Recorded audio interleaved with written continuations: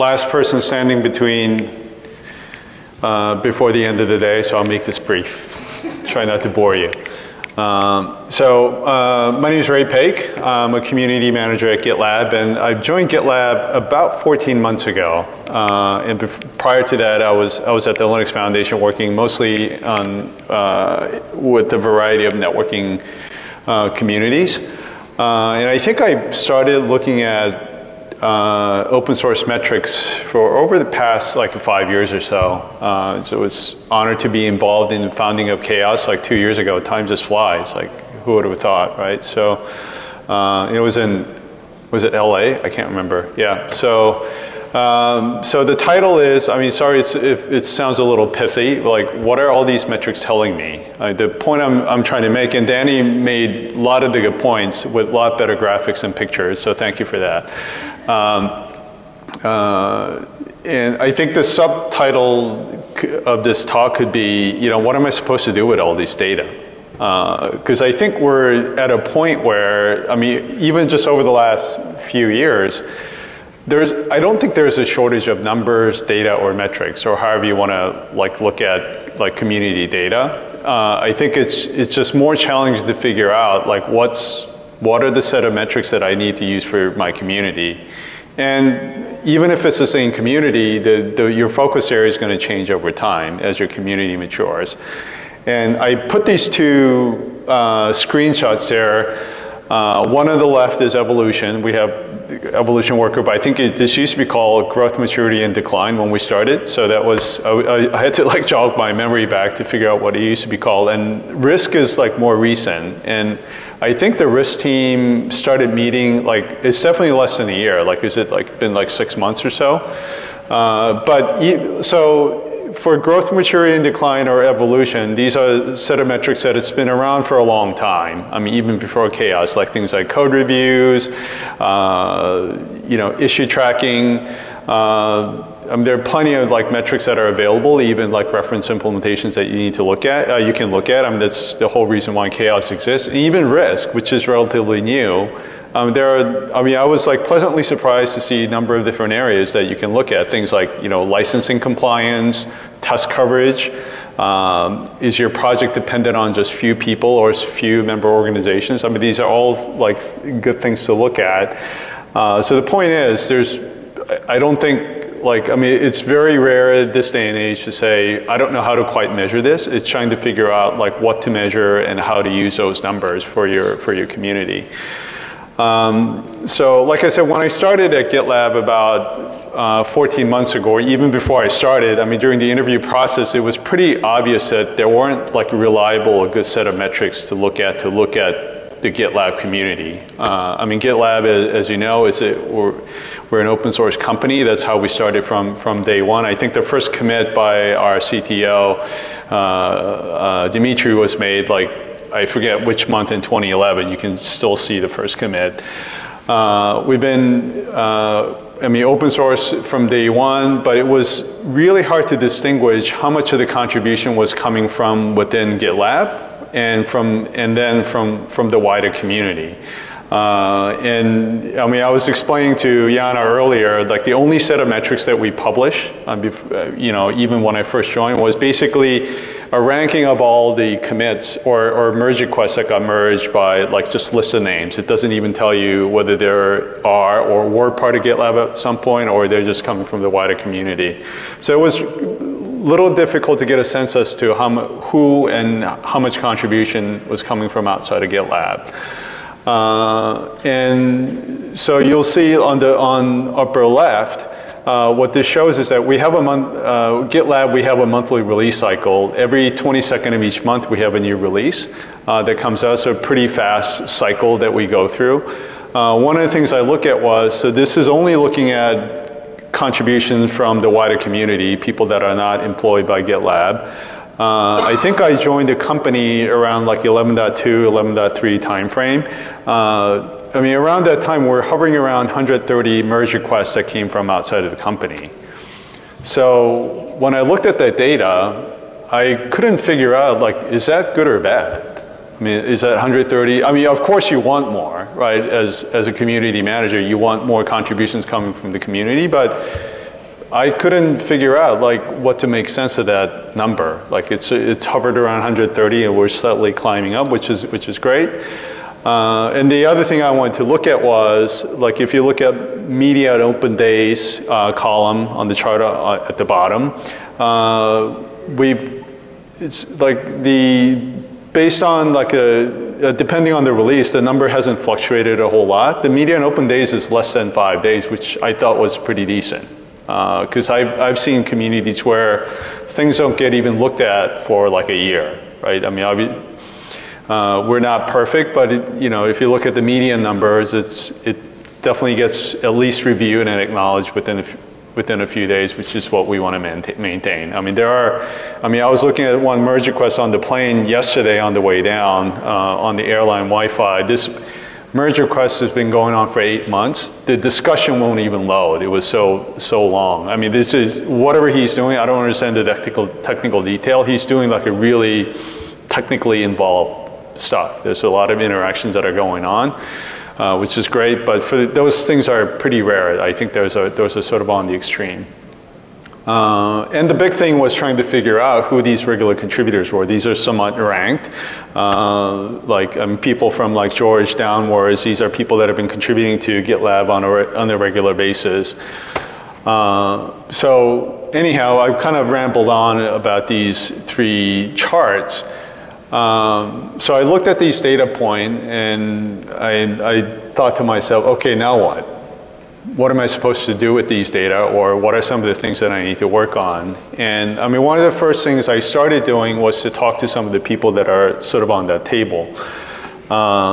And so it was, I was at a point where I need to go beyond looking at these numbers and trying to figure out what are some of the things that I need to address to invigorate the community even more so than it was about a year ago. And the conversations were pretty revealing. I talked to them about, well, what was your first motivations for contributing to GitLab in the first place? Because unlike when I was at the Linux Foundation, a lot of the projects, whether it's CNCF, Open Daylight, and others, like even if you work for like companies like Intel or Ericsson or Huawei, you're sort of on the payroll to contribute to those projects. So technically you need to spend X percentage of your time contributing to like OpenStack or other projects that you're participating in. For GitLab, this is completely voluntary. Like with very few exceptions, like these people are doing it almost as a hobby in their spare time. So one of my first questions was like, why did you start contributing, and why do you keep coming back? I'm glad that you're doing it, but what's sort of motivating you to do that? And those things are not apparent like when you look at the data point. You can tell like who's been contributing a lot, but the why is like more like those things you need to have like one-on-one conversations almost. And some of the reasons why people started contributing, it was interesting, was they're a big fan of Ruby, the Ruby language, and then they just did a Google search of open source project based on Ruby. And the GitLab was one of the first things that popped up. They started contributing, got to know some of the GitLab engineers, and it just went on from there. They were like treated almost like their fellow employees, and they liked the sense of belonging, so they kind of kept contributing for a lot of the people. And some of the other feedback I got was like, think back to your early days, what are some of the things that you struggled with? And this is not like, I don't think I found anything that was not like, that was atypical. There were things like, I didn't know who to get a hold of if I needed to escalate something, or if I had a question. Like those things weren't very well documented in even our contributing.md file. Or even finding issues that they can work on. Like, I don't know, like I love to contribute, I love Ruby, but how do I find issues that I can work on that you would, my contribution will be accepted?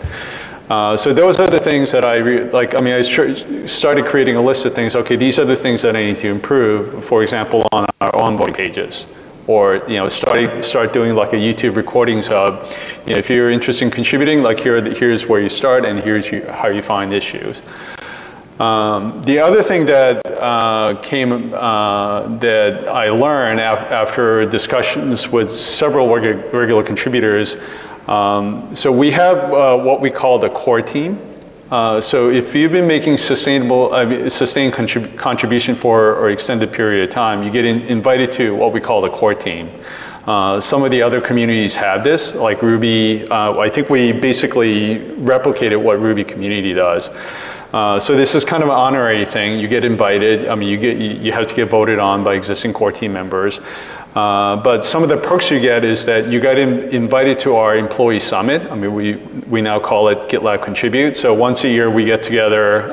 We're a completely remote company, so it's a big deal. Like all of us getting together at a location. I mean, this past May we all got together. We all converged in New Orleans. The year before that, we're in South Africa. So you get invited to that event once a year, all expenses paid. And then you also get access to our Slack channels.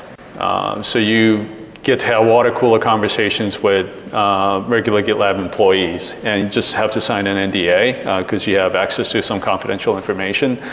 So what I found out from the core team members is that outside of that once a year summit, they don't like necessarily talk to each other. So there wasn't like a real sense of community. So they get recognized for their contribution and for their code that they're providing to GitLab, but they weren't necessarily working together. So I got the sense that they were kind of missing that. So what I started doing was a relatively simple thing. I started a monthly call. So I mean, our core team isn't huge. There are about 8 of us. So we have a once-a-month call and talk about community-related topics in general. So it's all recorded, it's available on YouTube if you want to watch that. But I wanted to bring those like people closer together and to help improve the community, and then also give them another avenue to provide feedback on what's going on in the community, whether it's good or bad. So I mean, those conversations were very helpful, and then it helped me go beyond like what the numbers were telling me. The next one, sorry, this is a bit of an eye chart, and Don, you've seen this before. One of the things, so there are several initiatives that I wanted to take when I started. I mean, one of the things I did was to recognize like first-time contributors. And after a while, I realized that I also need to recognize like people that are making regular contributions, not just casual contributions, but making regular contributions over a year period. So what I did was I plagiarized this from tiers or categories from opensource.com, but broke the group of people into 3 categories, like a superstar, star, and an enthusiast. And I set the enthusiast bar relatively low, like 5 merge requests merged per year, roughly like 2 merge requests, 1 merge request every other month. I didn't want to set the bar too high. So I came up with a list of 35 people for 2018. I said, okay, great. So I put this in a Google spreadsheet, and I was going down to the list, and this is when I reached out to Don and other people in the open source community. I was going through the list, I recognized most of the people, and then I realized as I was going down the list, there's no female. I mean, it's like I felt like I got kicked in the gut. Like I realized this was all like male, making regular contributions. And I mean, I created this to look at regular contributors, but it made it obvious that we have a D&I issue in the GitLab community. And there are, I mean, one of the first things I asked Don and a couple of other people to do is, can you look at our onboarding or contribute main page and see if there's something that we need to improve? And then I also looked at a couple of other things that we need to tweak. So we redesigned the main contribution page and started a couple of other initiatives. But this is like one of the things that, especially like the last a quarter or so, that I've been working with our community team on improving to help improve diversity in general in the GitLab community. Because this doesn't reflect, like if you look at our engineering staff, obviously we can have more engineers and developers from underrepresented communities, but it's not this horrendous. So obviously that whether it's on purpose or not, we're not sending a good message out to the community and welcoming everybody to contribute. So we're trying to fix that. But I mean, I use this as an example of, I mean, I created this set of like chart or ranking or metrics for one reason. It reveals something else in our community that we need to work on. So this was an eye-opener. I mean, I was like really stressed when I first saw this list. This was more stressful than like dealing with the code of conduct issue that happened a few months prior. But anyhow, so I also want to spend a bit of time on, you know, so I told you about some of the metrics I looked at in the early days. What am I looking at in the last few months besides diversity and inclusion? Sorry, some of the charts are small. Like one in the top left. So I'm looking at year-over-year contributor count. So we created a community contribution label in 2015. So we have the data from 2016 onwards. Last year we had close to about 500 different people making contributions to GitLab. Across like 28 different projects that we have at GitLab.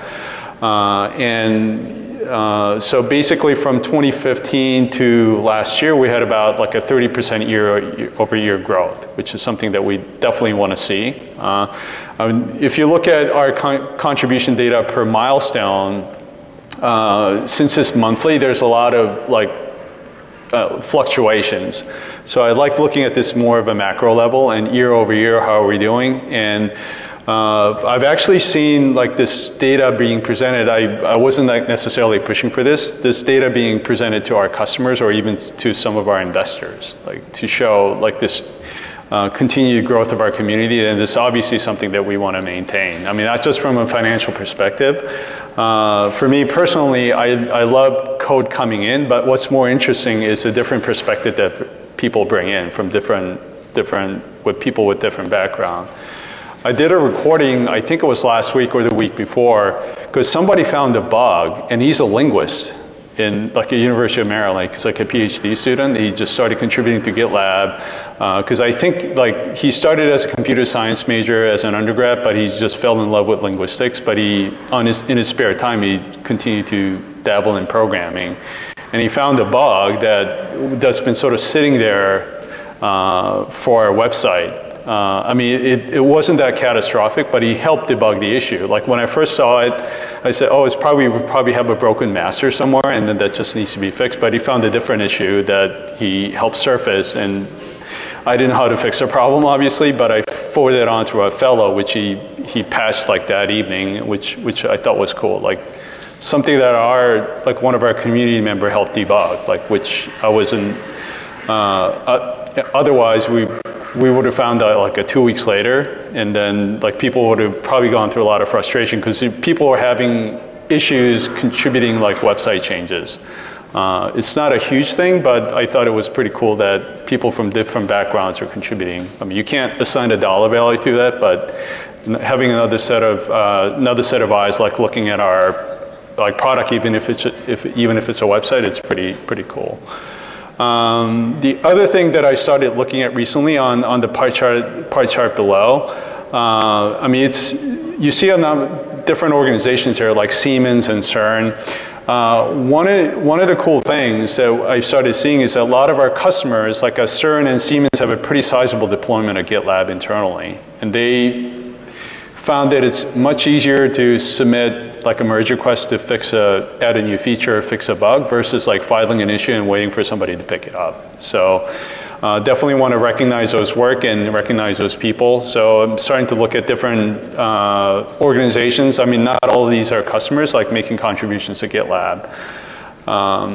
The other thing, Alberto isn't here. This is something that Alberto from Bitergia helped us look at. And this was, for some reason, this wasn't as trivial as I thought it was going to be. It was a simple question. So I hidden a lot of several different columns there, but the yellow area shows like merge requests that have been merged over time that came from the community. Obviously, that number's been going up, which is great. And then the area in green, like in the greenish color, shows our backlogs. How many merge requests are still open over a period of time?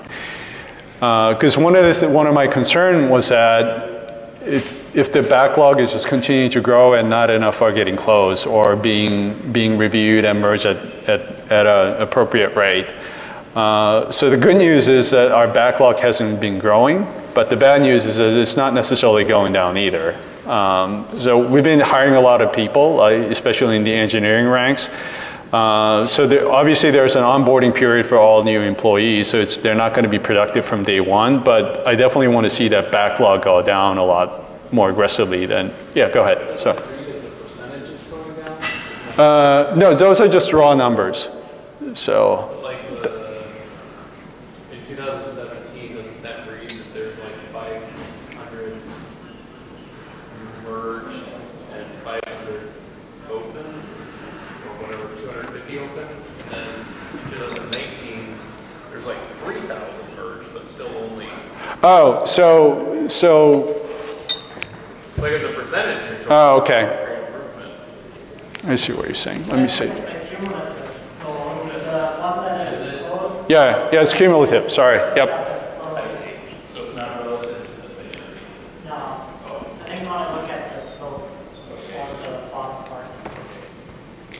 Yeah. So I was trying to set this like a dashboard up myself in Bitergia. I couldn't figure it out, so I had to. Sorry. Get Alberto's help on it. I still have, like, that's why I was looking for him this morning. I still have like a few follow-up questions. So this is still continuing to be get tweaked. One of the challenges of this data is that it's hard to like look at the data from like 6 months ago and then validate that the data is correct. Because I mean, so number of merge requests that are merged, those are easy enough to like understand. Like back in March, how many merge requests do we have open at that point? So that makes it like a little challenging to test to make sure that visualization is working correctly. But we started off with like a smaller project called Pages that have less than like 10 merge requests coming in per week. I mean, this is for our community edition, and we have,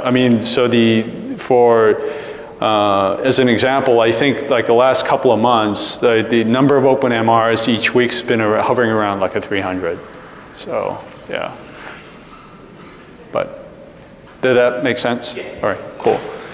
So, yeah, so, I mean, obviously, you don't, like Danny said, like, she did a good job of explaining this in the previous session. I mean, you're not going to look at the same data over and over again over like a periods of time. Your needs change and all that. So even if you sort of have, so one of the interesting thing, like having gone through this like 2 or 3 different communities, you think you figured out like what your community dashboard is, and then 3 months go by and then you have different needs. Like you have different pain points that you're trying to address. So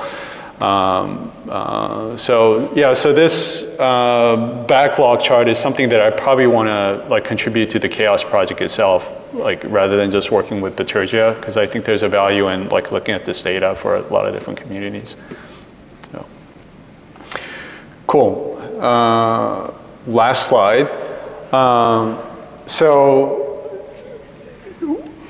one of the things I'm beginning to realize, having looked at metrics for several years, is having a good set of metrics and looking at different data points is definitely necessary as a good community manager, but it's not sufficient. Like if you don't understand the context, if you don't like dig behind like what's behind the data and what are some of the things that you need to address.